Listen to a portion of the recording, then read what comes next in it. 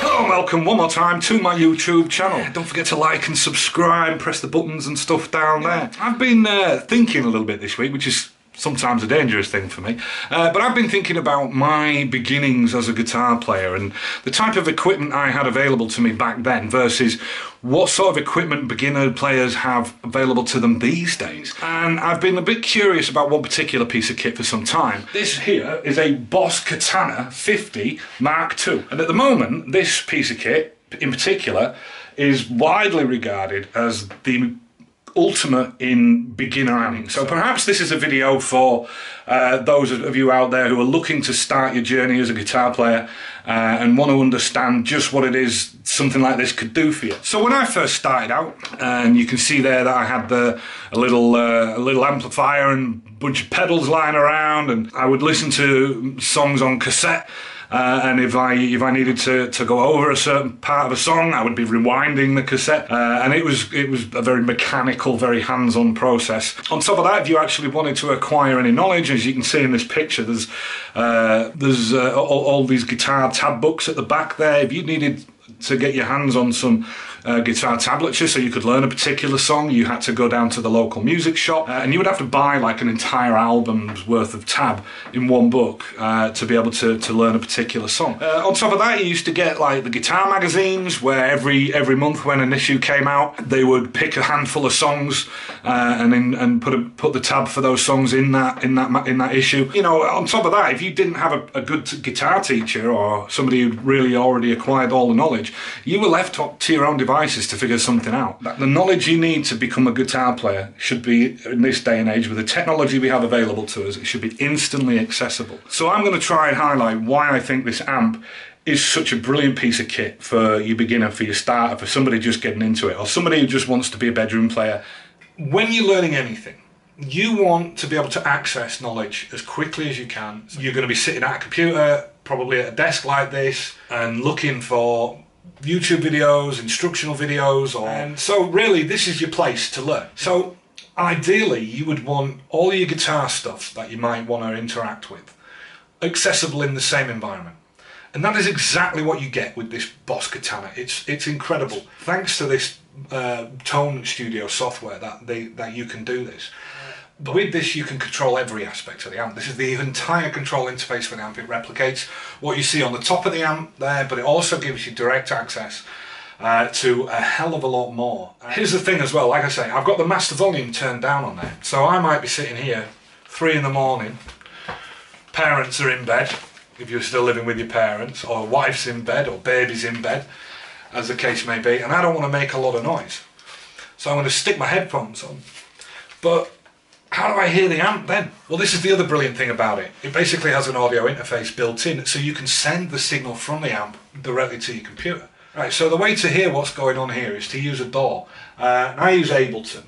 And here I have, I've got it set up here. And what you want to do is you want to go to your settings in your DAW, and you want to choose the Katana as your input device. When you've got this thing plugged in as a USB device, it will give you that option. Once you've done that, you've got that accessible on your audio channels. So you can see there I'm starting to get some signal input now when I hit my guitar. Yeah, but I'm still not hearing it. So what I'm going to do is I'm just going to switch this to monitoring the input, and now we can hear it. Just be aware that this is subject to latency, and the way to combat that is when you go through the process of installing all this on your PC, you also get this Katana driver setup thing to install, and this gives you ability to control audio buffer size and set some sample times and all that sort of stuff. And I found the best results there were just to set the buffer to its lowest state.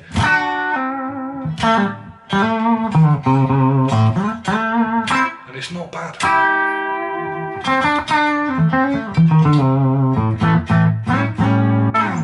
Alright, so let's get back to the Tone Studio software there.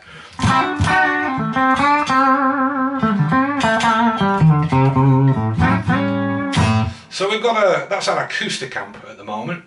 Let's have a little look through these controls here. So we've got our amp type, we've got our acoustic, clean, crunch, lead. Let's try our clean amp, shall we? Oh, not so clean, a little bit of bite on it there. Let's give it some more volume. Quite a bit of crunch on that, actually. Let's clean it out a bit. Nice.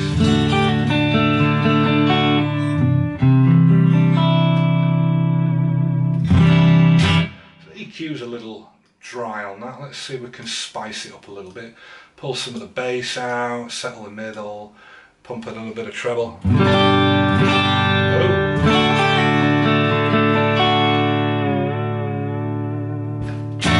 Alright.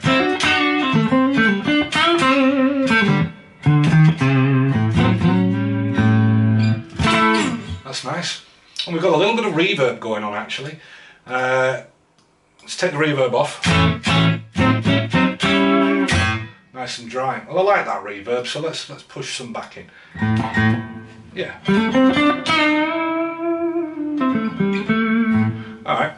So this middle section here is a really nice representation of basically what's going on with the signal path. So this first little section here, it says effects and chain. Well, when you see it, with effects selected, what you're seeing down here is all your effect sections, those 5 effect sections that I mentioned. You boost, you mod your FX, you delay and your reverbs.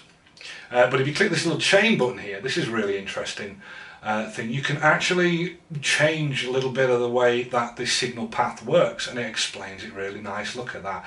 Guitar going in, then you boost, hitting in this particular option, you boost hitting the amplifier section or the amp EQ, and then you've got all your other effects there after the amp basically in the chain. So some nice options there. But it's following the main rules of signal path, which is boost before amp, and then time-based effects always last, always at the end, and then you're having a bit of fun with everything else. So back to the effects section here. This is where you actually see what you're getting. Now this is one of the things I think is so fucking cool about this amp. Your boost section is basically a way to pick a boost pedal, and that could be any number of things. If you look at this list here, look, clean boost, treble boost, mid boost, crunch, but then you start getting into Boss's actual pedals. So you've got a blues driver there, then you start seeing things like turbo overdrive, there's a tube screamer type option there, you've got fat DS, distortion plus, a governor type DS, a rat type drive, then you got metal zone, metal DS, 60s fuzz, muff fuzz, HM2, metal core, so there's so many options. And these all just come standard with it. You know, if this was like another piece of software from another company with emulators or plugins or whatever, you'd have to pay for every single one of these. So I'll tell you what, we've got a nice clean sound there. Why don't we destroy it with a metal zone? So there you go, I've picked the metal zone and I've got all these options to control its sound. Let's turn it on. Okay, not really getting a lot of it there, but let's turn it on.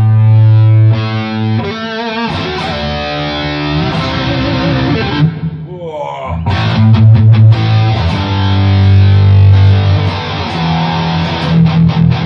Yeah, that sounds like a metal zone. Sounds just like I remember it. Absolutely shit. Let's pick something else. Let's go for an octave fuzz maybe.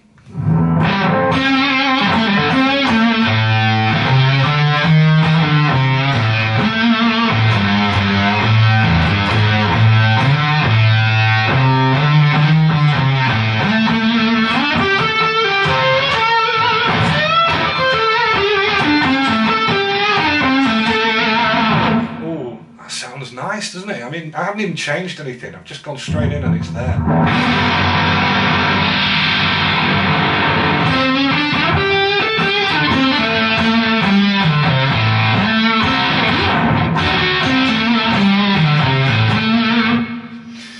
Lovely. Alright, so skipping on, we've got modulation effects here. And we've got every modulation effects you could possibly ever want there. Look at that. Chorus, flange, phaser, univibe. Well, let's check their univibe out. Let's pick a more tasteful drive. Yeah, okay. Alright, let's go back to our modulation effects there. Turn that on. And a univibe.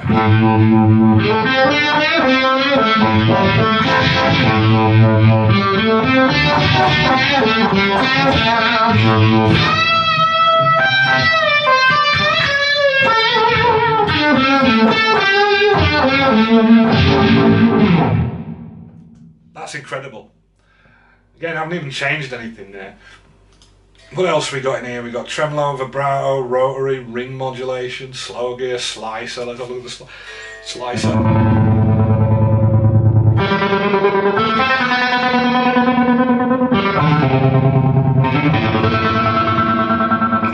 Great. Silly effect that, but it's nice. Auto wah.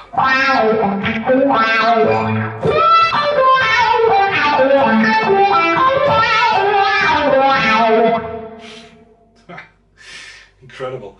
What else we got? Acoustic simulator, wave synth.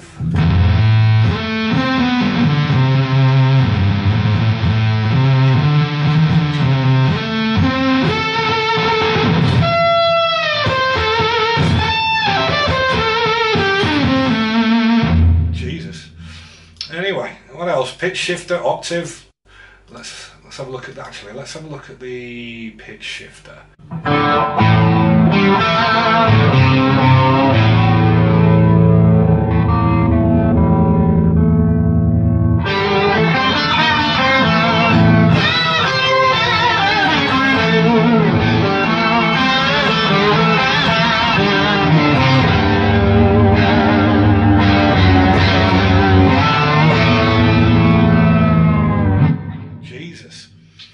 Unbelievable what you can do with this. Alright, so let's turn our modulation effect off then. Let's have a little look at our effects section. What have we got in here? More of the same. Chorus, flange, phaser, univibe again, tremolo. So you can actually double up really. You've got modulation effects and then you've got more of them in here. Why don't we... Ooh, harmonist, phase, phase 90 there. Let's stick some phaser on.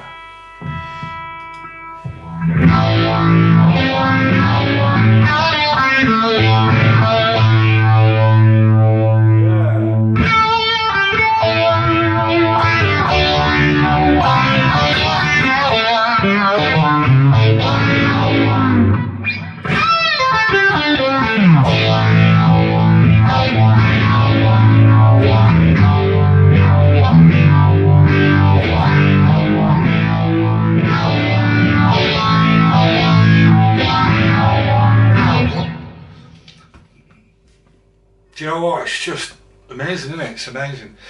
Alright, next, let's have a little look at the delays. So again, all of the delays are in here. Digital delay, pan, stereo, analog, tape echo, and you've got two separate delays you can set up. Delay's delay, isn't it?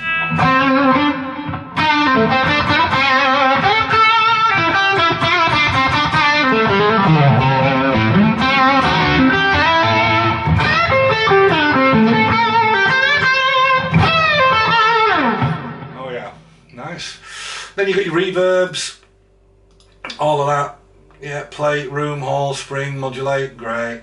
You then have this solo section, which I'm guessing is basically like a solo boost section, and if you want to, I'm guessing this could be foot switchable.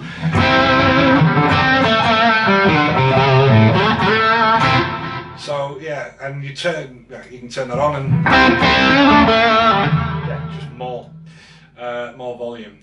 You've got a couple of controls down the end here for cab resonance, so you can choose between a vintage sounding cab emulation, modern type cab emulation, deep cab emulation, and then you've got some global tone shaping options here. So yeah, just so much going on. You got options for setting up your pedal effects here. So if you want like an expression pedal, I'm guessing you could plug one of those into it to control whether that be a wah or a pedal bend or a different type of wah. And then you've got lots of different wah voicings there and options to change it. It's just so detailed. Some global EQ options there. Here's a cool thing, noise suppressor. So let's have a look. Okay, so we go to our brown sound now. Getting quite a lot of noise there. Let's turn on the noise suppressor. Alright, not done much. Let's increase the threshold. And there you go, we've lost all the noise.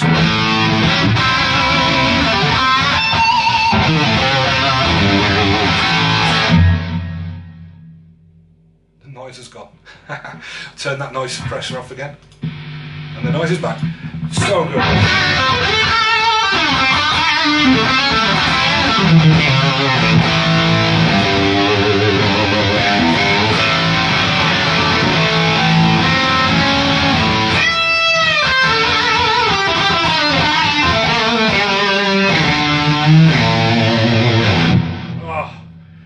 Christ, I mean, just ridiculous, isn't it? And you can, you know, whatever you change, you can write to patches and save all this and all that.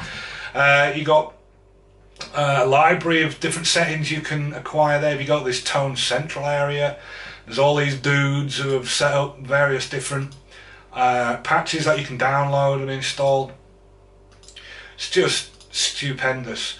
But here's the great thing, you know, I'm hearing this now. If I want to go to YouTube and pull up a YouTube video, what do we got? Let's have a look. Yeah, if I want to go to PooTube and pull up fucking, I don't know, Metallica and jam along, I can do that.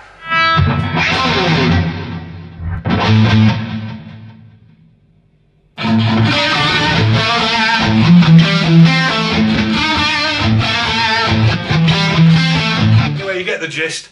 So yeah, brilliant tool. I'm doing everything right here. I'm sitting at the desk, I've got my guitar, I'm controlling everything to do with my amp, I'm controlling all of those effects, every bit of sound of the amp. I can record it straight into my system here, and I can jam along to anything I want. I can pull up guitar tabs right in front of me and see everything. So wow, what a learning tool, what a brilliant thing to have, to be able to access the knowledge you need to learn how to play guitar. I honestly cannot say how much I wish I had one of these when I was first starting out. What a brilliant tool, and no wonder there are so many fantastic young guitar players around these days.